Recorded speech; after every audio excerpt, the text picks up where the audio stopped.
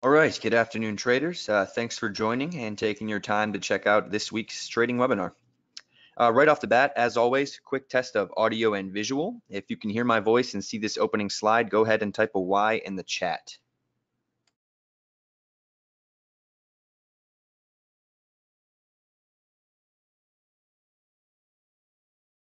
Okay, awesome.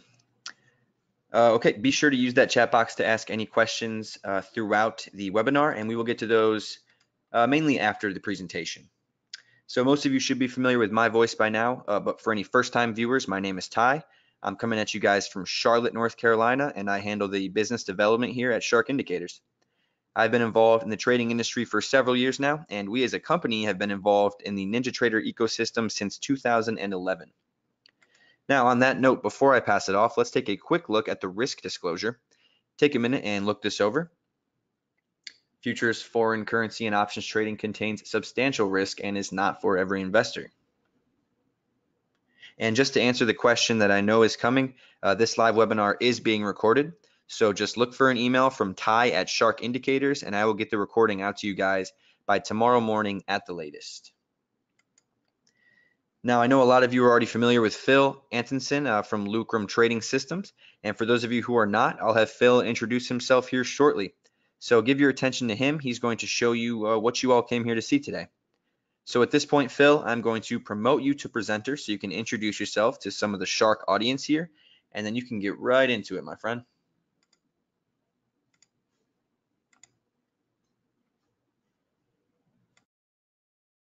All right, hello everybody. Thank you very much for joining me here today. My name is Phil Antonsen with Lucrum Trading Systems. And a special thank you to Ty and those at Shark Indicators for hosting this presentation for me. So before I begin, let's just do a quick overview of what we will cover today. First, we'll do a snapshot of the Lucrum Ruby trading system and go over some of its key features and functions. Then we'll look at some of the usable outputs of Ruby using Shark Indicators BloodHound software. Using those outputs, we will then build a basic strategy using both BloodHound and the outputs of Ruby. Then we will take that and integrate it into a BloodHound-driven logic engine or strategy, and then power it with BlackBird to do some testing and backtesting. And then at the very end of this presentation, I will do a random raffle drawing for a free lifetime license of the Ruby system. So stick around towards the end of the presentation and you will be automatically qualified to win that through a random draw of the audience. A little bit about Lucrum Trading Systems. Lucrum is a provider of both discretionary and automatic trading tools for NinjaTrader 7 and 8, as well as a trading education and system development consulting company. We are objectively oriented to providing our customers with the resources and tools necessary to empower profitable trading. And a little bit about me. I am a trader of over 10 years. I was a hedge fund analyst and trader specializing in the metals and energy sectors. I went to the University of Wisconsin for finance and economics. I'm the founder of Primario Capital Asset Management Company, and I currently reside in Atlanta, Georgia. So today we'll be covering a lot of the Ruby system, a quick introduction to it. So here's a quick overview of what the system actually is. Ruby is a visually oriented trading aid which allows you to quickly and easily identify trading opportunities by systematically analyzing price momentum, breakout ranges, and deviations in price. This toolbox of trading resources provides visual cues as to when trading opportunities present themselves. In the next few slides, we're going to go over some of the key components of Ruby, so I just give you a visual sense as to what you get in this visual-based system.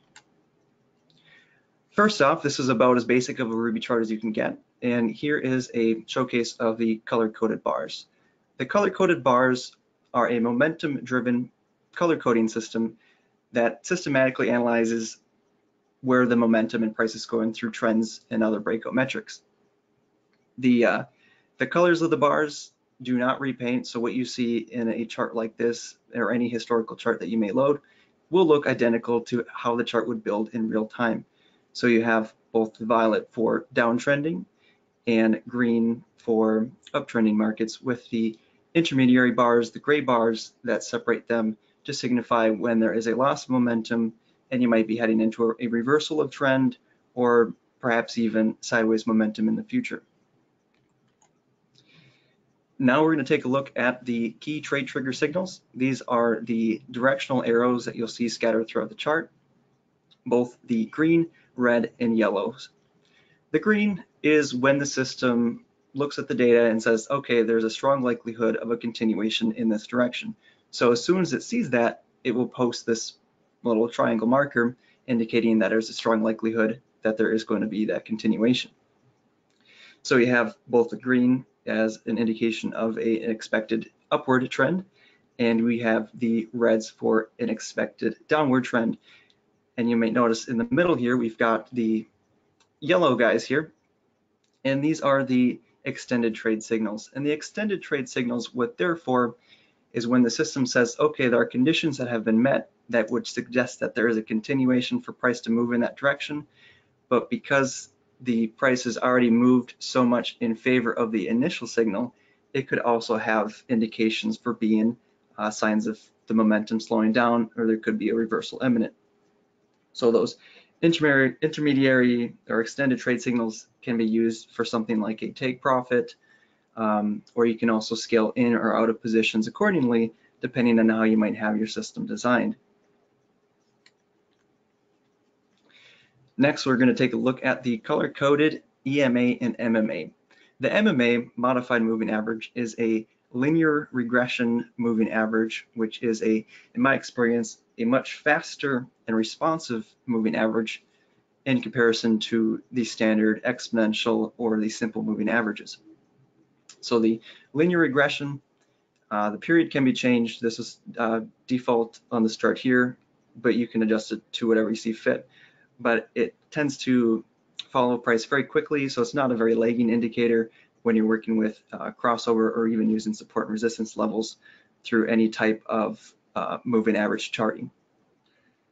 Then we also have the color-coded EMA, the exponential moving average. This is going to be your basic slow-moving exponential moving average. Here we have a 100-period moving average for this chart. Oh, this is a 5-tick vision Renko, by the way, for these charts, if you're curious. So the EMA here is a 100 period moving average, and it also is colored based on the momentum of price. So you have both the teal, the yellow, and the red to indicate accordingly. Here we're going to move into, I believe these are 15-minute examples. We got 3 examples of Ruby's pattern identification system. And the identification system uses pivot points that are based on the deviation of prices that form the ranges. And what the system does is it looks at the 3 or 4 most recent closed ranges, and it looks to see if there is a pattern based on the difference in distance of price between them. So in these examples here, we have an ascending channel on the left. This is a bearish breakout, expected breakout to the lower side, as well as with the rising wedge. Similar in pattern, one forms a channel with the breakout range below it, with the rising wedge being more of a triangular pattern, also with a breakout range to the lower side. Implied anyways. It doesn't always happen like that, but that is the implied breakout range for these types of technical formations. And this last example on the right, we have the falling wedge, which is the reverse of the rising wedge, is the falling triangle formation that has the implied breakout range to the upside. And also with the pattern recognition using the pivot points, we have the Fibonacci extensions. These Fibonacci extensions paint off those closed pivot lines and project the key Fibonacci ratios forward through your chart. So another quick couple examples here of how that looks on a chart. So with the Fibonacci extensions, they are pretty important for technical traders to find, key levels of contention, breakout points, support and resistance, and the likes. And all of these Fibonacci extensions can be read and utilized in BloodHound, which we will actually utilize in the system that we build a little bit later on. And then here we have the Vision Renko bars. The Vision Renko bars are a custom Renko bar type, which are, as you may know with the Renko charting system, they're non-time denominational. basically wherever the price moves, it is going to form a bar at that size that you determined. In this example here, we have a 5-tick bar size. And what makes the Vision Renko bar type a bit different than your traditional Renko charting is that they are highly accurate for both live and back-tested performances. And what I mean by that is they don't utilize hindsight bias, and they don't operate under the pretense that pricing data is seamless. Oftentimes there will be gaps in price data, and this makes sure to adjust accordingly to that. And you'll notice that there's also a 1-tick offset for the formation of each bar. And why that's important is because if you think about it, the standard Renko bar type that actually has a seamless transition price level between the formation, it operates under the pretense that you can actually get in a trade at that exact level where the previous bar closes, which is not really possible. So the Vision Renko bar is something that you can have faith in when you're either live trading or using it in a back-tested scenario.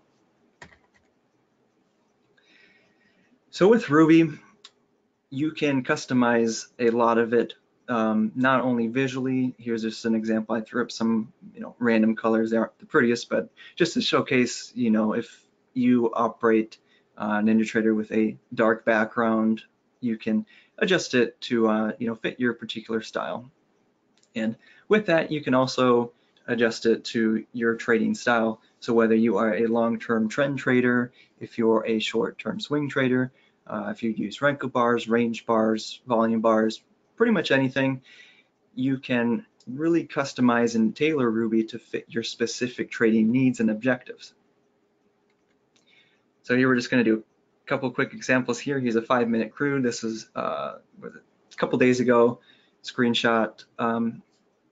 It's important to note that there's no repainting in this, so every single time that you load up a historical chart with Ruby, for any sort of analysis that you might be doing, you will have faith knowing that this is exactly how the chart would have looked had you been using it in real time. And here's an example of a 20 range NASDAQ, also a couple days ago. Again, pretty much all trading styles and markets that you're looking to trade, you can use components of Ruby or all of Ruby to really tailor it towards your specific trading needs and styles.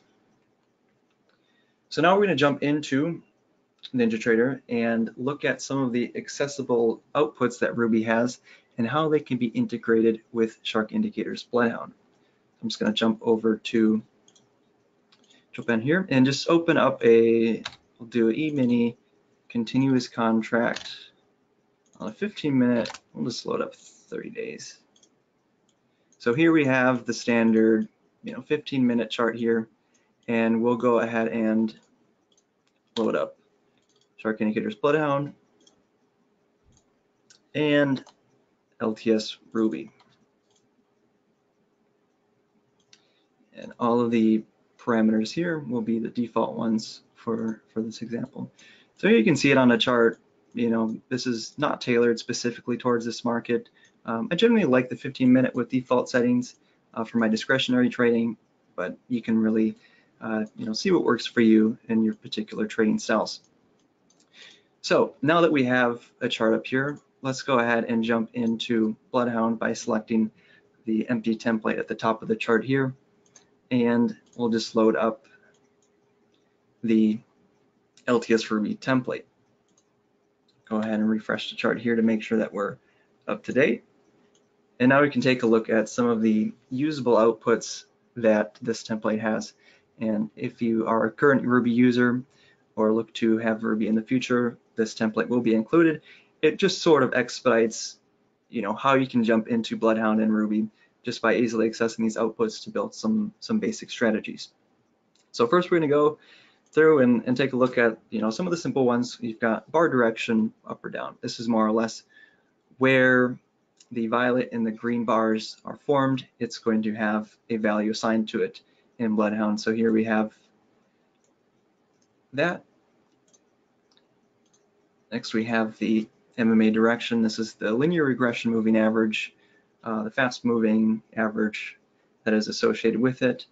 Similarly to the MMA slope, which is going to be offset slightly, the MMA direction will be a precursor to the slope because it's faster moving with these color changing, which might be a little bit tough to see because it's so thin, but you have the red and the teal here and the transitions between them.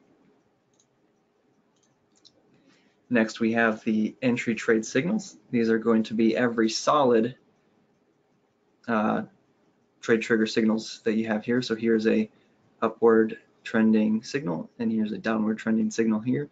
And they do not include the extended signals, the yellow ones. You see one right here. That is a different one altogether. That would be the extended trade signal. Next, we have, simply put, the EMA slope. This is the slow moving average here that we have. And we have the simple average true range, the ATR, and this is whether or not price is above or below that stepped ATR. Here is the pivot reversal. The pivot reversal is so, imagine that you have price building and you have this pivot point forming. And when the formation of these pivot points occur, as the chart progresses, it will continually update to where that next pivot point is based on the price deviation. So every single time there's a new formation, so here when it closed, you would have a new formation here where this green line is, and when it closes here, you'll have a continuation where it continued to update here, here, and here. So kind of hard to explain, but it's useful to know when there was actually price deviation in excess of the parameters that Ruby has. And here we have the price comparison to the 50% Fibonacci. This one needs to be updated in real time so you can see where the 50% Fibonacci ratio is. And because price is below it, it will have a downward trending signal. And as the pivot points adjust and the Fibonacci extensions adjust as well, you will get this change. And if I refresh the chart completely, this is how it would operate. And last I have a MACD crossover here in the logic solvers. This is not part of Ruby, but this will be used in the logic for the system that we're going to build. So with the logic, what I want to do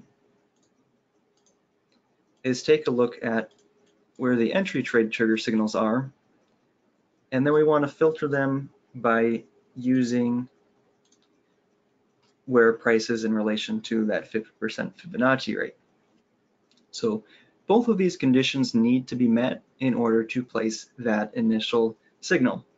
You know, it's a very simple, very rudimentary logic, but it's something that is sound. You know, for that initial logic, when you're designing a system, you don't want to get too embedded into the details. You want a simple but sound logic and then build upon that. So that is what our basic logic is. It's stating, okay, we have the trade trigger signal here, and we want to make sure that it's in conjunction with that 50% Fibonacci rate to make our entry. And for our exit, we're going to use a MACD exit. And the MACD, the moving average convergence divergence indicator, is a great indicator that is included with basically every single trading chart in existence. So we're going to have our exit condition say if there is a MACD crossover or there is an extended trade signal, as again I mentioned in the example of the extended trade signals, they can be used to both scale in and out of a position. We're just going to use it to operate as a take profit. So either of these, this is not going to be an AND logic node, this is simply an OR logic node. So it's saying either the MACD crossover can occur or the extended trade signal can occur in order to make that exit. So simple enough. That's all we really want for our logic. The logic behind this, thought of it in less than a half hour, and it took even less to build it. So So that is really the power of the BloodHound software, is you can go from an idea to something that you can test in a matter of minutes instead of days working with a programmer or having the time to actually learn programming yourself, which is a whole nother can of soup. So we're going to go ahead and take that logic and pop into the strategy analyzer here. And here we're going to use a E-mini continuous contract for simplicity's sake.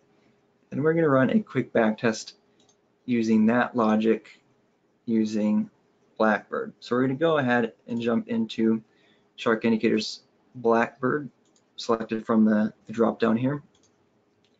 And we are going to click this little button here to go into the BlackBird settings.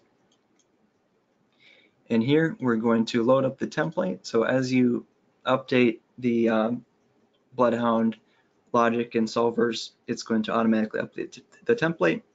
And we are going to select that template. And our entry is going to be July's webinar entry. And for the exit signal, we are going to do the MACD, or extended trade trigger signal exit. And because the MACD and the extended trade trigger signal is an all-encompassing exit, we are not going to operate with any specific profit targets or any specific stop losses. So we got that all set. We're going to operate with the 15-minute, the same one that we have in this chart. And we're just going to do a quick back test from January 1st of this year up into almost today's date. And we're just going to run the back test and see how it does. Switch to currency, it's a little bit easier to tell. Decent, I mean, it's profitable, but you know, that's really only a small fraction of what makes a good automated system. So as you can notice here, the percent profitable, not that great. You know, because it's such a simple logic, there's no filtering, there's no time of day filtering, there's no greater trend filtering. It's pretty basic, and it takes every single signal that it gets, and it exits on a MACD, which is also by default. So it's pretty quick. Understandable that the percent profitable is not that high, but I think that we can improve it. The average trade, decent, you know, it's enough to cover some slippage and commission costs, and the average winning trade is 2.29, a little over double the losing trades. Let's take a look on a chart and pop up the logic. So we've got our July webinar entry, and we can see that signal was made and it enters the trade at the very open of the very next bar and operates as such. So we can go through and take a look and just sort of see what exactly is going on with it and how we might be able to improve it. So here, when we look at the percent profitable being such a low number, and we see stuff like this where there's a lot of sideways movement and the system really has a hard time discerning, you know, whether or not the momentum is going to continue. That's what's keeping the losers small, but it also is why there's a low profitability. So I think that we can use some filtering methods here with changing, here, put up Ruby quick.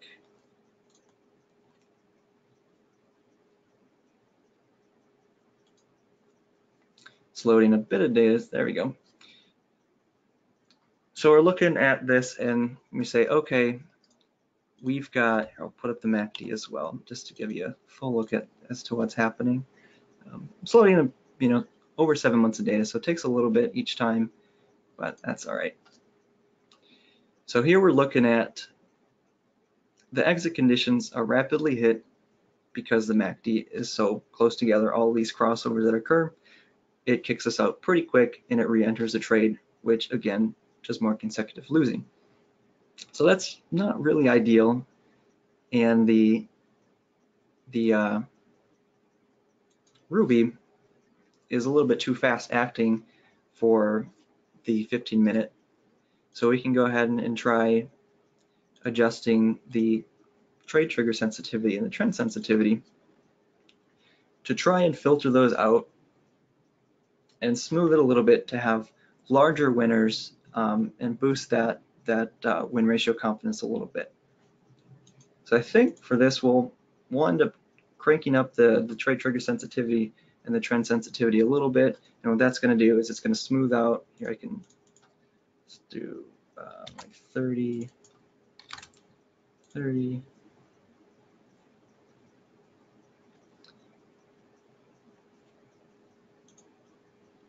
and it will end up really hard to see here because of the tightness of it and all the text. But what this actually did is it smoothed out the consistency of the chart. So let's just jump back into our chart here and take a look at the logic again.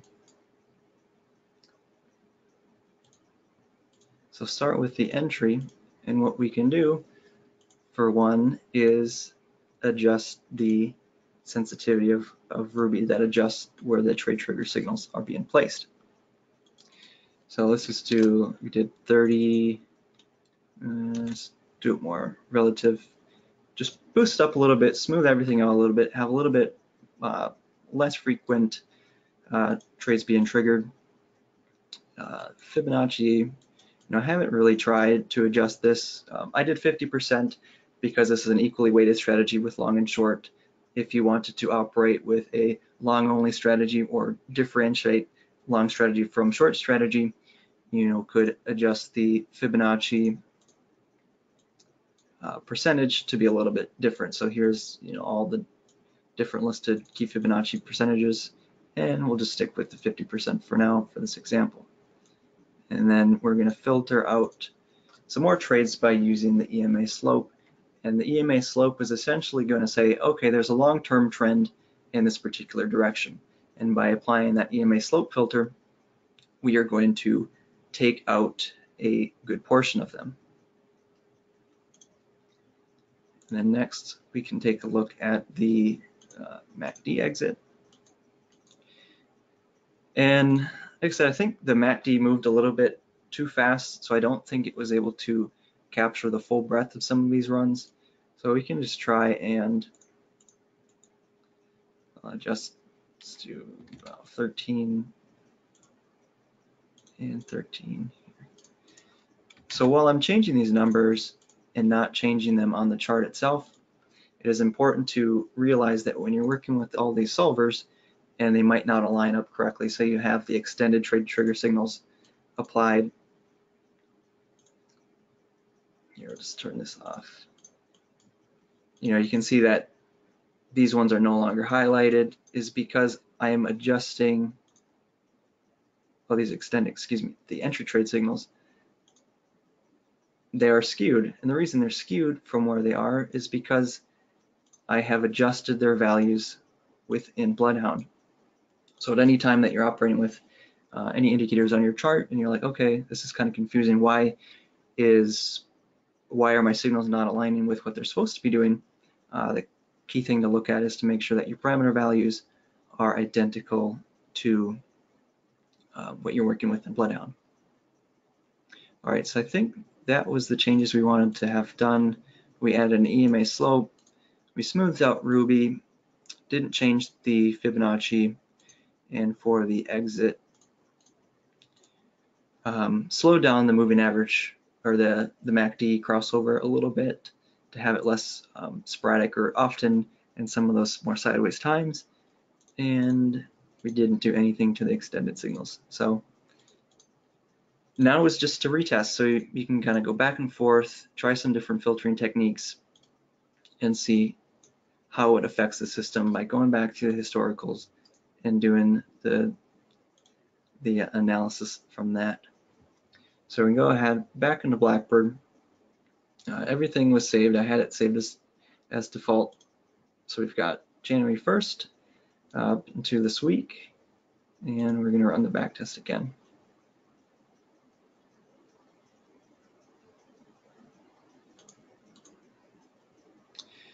All right, so the results were favorable. The profit factor has gone up by a good factor.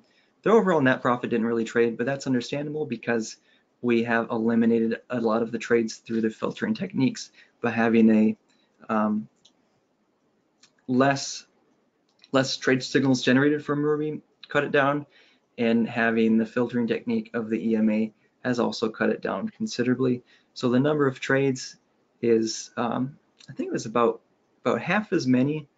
The percent profitable has gone up, I think about 8% to near 40, which is just fine because our average ratio of winners to losers has also increased into an average trade of 121. So I almost doubled it. Obviously it's not something that, oh, great, this performs so well, I'm going to go ahead and run it. Absolutely not. That's just more or less a method to rapidly test different ideas and to go back and see if your logic is sound. So then the next stage is to test its robustness by, doing some, key backtest analysis, which is sort of a whole nother step to the automated system development process, but it's a good starting point. All right, so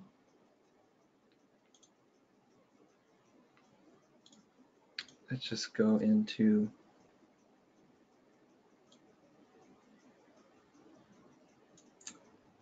all right, just checking to see if there's some questions here. I'll do questions at the end, which is coming up pretty soon.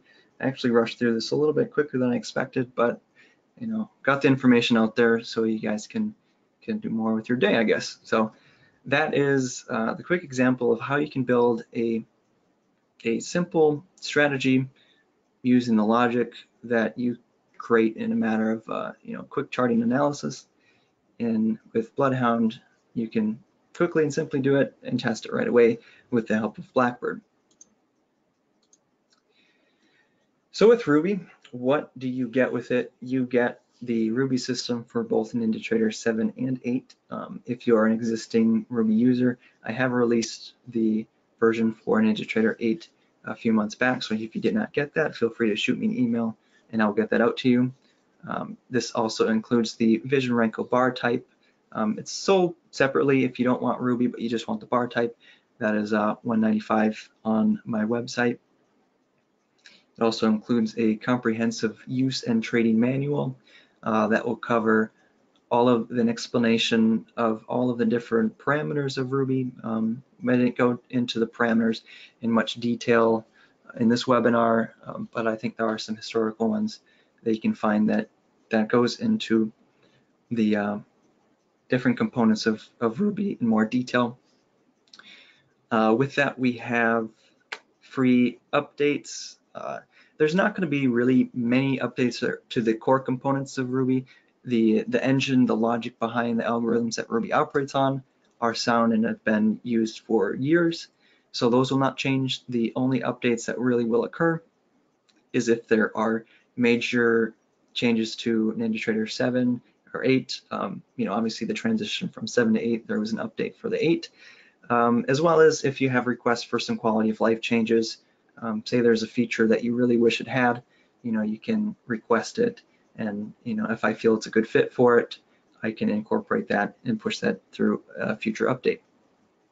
Also includes free support. If you have any questions, you're having difficulty with any components of it, I'm always available through phone or email to help you out with some requests. Also for the webinar attendees, you get 1 hour of free setup and consulting. Basically what that means is you will explain to me what your trading style is, which markets you like to trade, what time of day you like trading, and I can go ahead and give you some starting points, some parameters that you can use with Ruby to help you out initially, although I always feel the best method is to try a lot of different parameters and settings and stuff yourself and find out which works best for you. And last, you'll also receive this webinar's BloodHound and BlackBird template, and all of that is $395 for a lifetime license. And if you are in the market for either BloodHound or BlackBird, you can actually combine with Ruby to save some cash. So we have some offers by following the link either in this footer or here. If I can get Ty to post that in the chat that you guys can click on, that's lucrumtradingsystems.com / all lowercase bloodhoundwebinar.php. So with that, you can get both Ruby and BlackBird for a $300 savings. So it's essentially, if you're looking at BlackBird and you're like, I think I want it, you can essentially get BlackBird and get Ruby for free. And with BloodHound, the savings are a little bit smaller, but still pretty significant, over $100. Now, I'm sure why everybody is still sticking around is the random draw for the winner. And if you currently are a Ruby user, I can either give you a additional license, otherwise there's no cash value. So what we're going to do with that is I've got a random number generator, and I've got a list of all of the attendees. So we've got 57 in attendance, and I am just going to click generate 47. So I'm going to go 10 back from the top. 1, 2, 3, 4, or from the bottom. 1, 2, 3, 4, 5, 6, 7, 8, 9, 10. So Terry Kunath, if you're here with me, congratulations. Please go ahead and either ask a question in GoToMeeting or GoToWebinar, or send me an email. My contact information will be here in a little bit. So congratulations to you.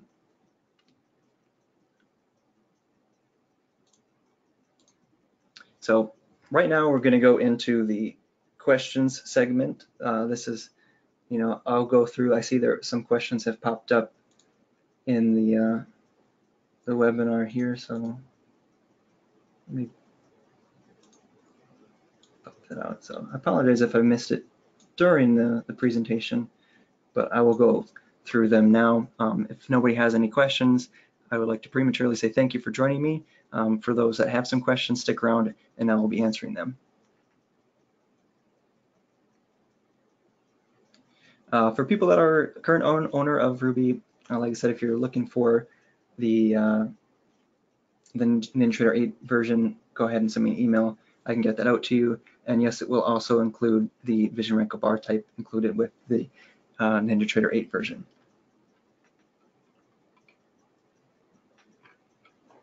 Stephen, when I plug in the different function nodes, like the and or logics, it does not matter which order they are for a case like this. It simply will look at whichever one occurs at that time. So that's not important for that. How would it perform if you were to test only between 9 a.m. and 11 a.m. Eastern time? I think the average holding period for that strategy was a lot longer than something that would be within 2.5 hours. So I don't think you would get the full breadth of how the system operates, but you can certainly put in some logic solvers to limit when the system actually trades. So it's something worth exploring with that. You also asked, does it work with any type of bars? Yeah, absolutely. Whether using range, Renko, volume, minute, Ruby will work fine with that, depending on how you have your system designed, discretionary automatic trading. There'll be some changes, but for the most part, it will be the same. I already own Ruby and BloodHound BlackBird. Can you send me the template from today's webinar? Absolutely, Heinz. Please send me an email and I will go ahead and get that out to you.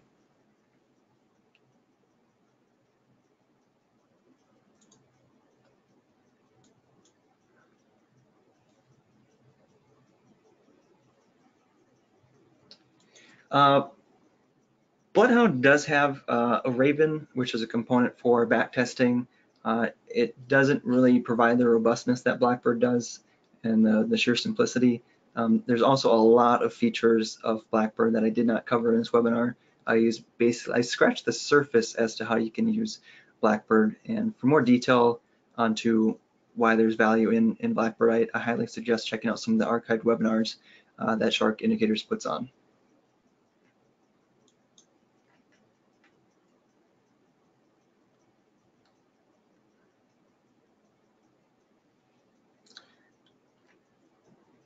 Or how does Ruby's Renko bar type differ from Shark Indicator's Renko bar type? They're very similar. I think the difference is the offset between them. But I know that Shark Indicators have done their homework to make sure that their bar type is accurate and functions for backtesting as well. Bennett, thank you very much for the purchase. How do I get it?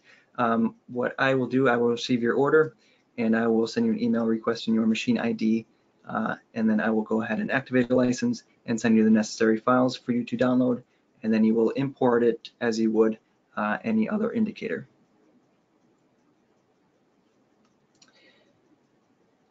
Is the webinar recorded, and when is the link available? As Ty mentioned earlier on in this presentation, he said that you would get it, I believe, by no later than tomorrow morning-ish. So I would assume just absolutely by the weekend.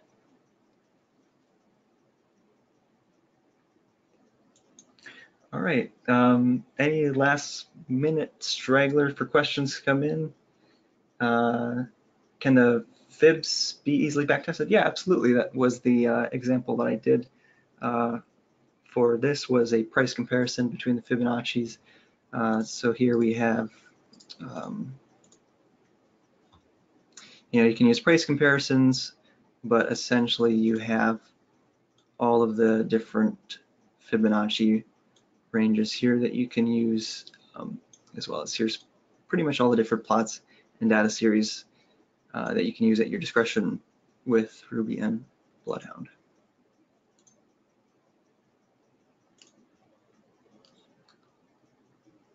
Oops.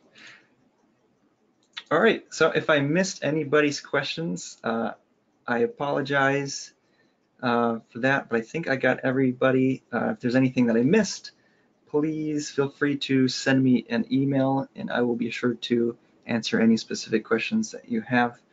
Thank you all very much for joining me. Again, thank you very much to Ty and Shark Indicators for putting on this presentation for me. I very much appreciate it.